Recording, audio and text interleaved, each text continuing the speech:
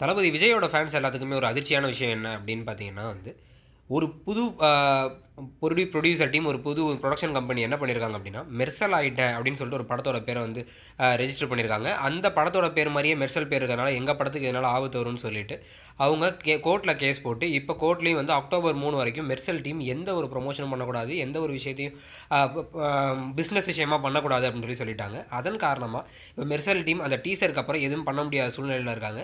ஆனாலும் மக்களுடைய ஃபேன்ஸ் எல்லாம் மாற்றி ஷேர் பண்ணிக்கிறதுனாலும் மீம்ஸ் எல்லாம் வரதுனாலையும் மெர்சல் படத்துக்கு இப்போதைக்கு தேவையான விளம்பரம் கிடச்சிட்டு தான் இருக்குது. இருந்தாலும் அவங்க ட்ரெய்லர் விடுறதா இருந்தால் கூட அக்டோபர் 3ஆம் தேதிக்கு மேலே தான் விட முடியும். அதுவும் கிட்டத்தட்ட படத்தோட ரிலீஸுக்கு நெருங்கிடும். இதுக்கு எல்லாத்துக்கும் இப்போ இந்த பிரச்சனைக்கெல்லாம் காரணம் அந்த ஒரு டீம் சொன்னதான். இந்த டீமோட பிரச்சனையை ஆஃப் த கோர்ட், அதாவது முன்னாடி ஒரு செட்டில்மெண்ட் மாதிரி கொடுத்து சரி பண்ணிப்பாங்களா, இல்லை எப்போ பார்த்தாலும் இந்த மாதிரி விஜய் படத்துக்கு பிரச்சனை வரதுனால கோர்ட்லேயே ஹேண்டில் பண்ணி என்னன்னு பார்த்துக்கலாம் அப்படின்னு நினைப்பாங்களா அப்படிங்கிறத பொறுத்து இருந்தால் பார்க்கணும். இந்த விஷயத்தை பற்றி உங்களோட கருத்து என்ன அப்படிங்கிறத கமெண்ட் செக்ஷனில் சொல்லுங்கள்.